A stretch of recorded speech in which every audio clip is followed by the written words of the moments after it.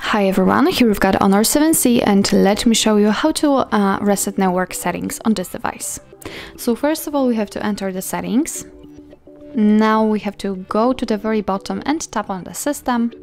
And here we have to tap on the reset options. They should be right under the backup.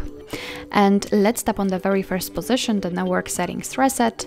And now your device is telling you that it will reset all network settings, including Wi-Fi, mobile data and Bluetooth. So if you are ready, tap on reset settings.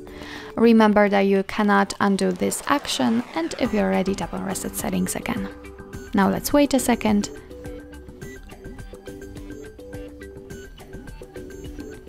And as you can see, the network settings have been reset successfully. So that's all. This is how to reset network settings in your Honor 7C.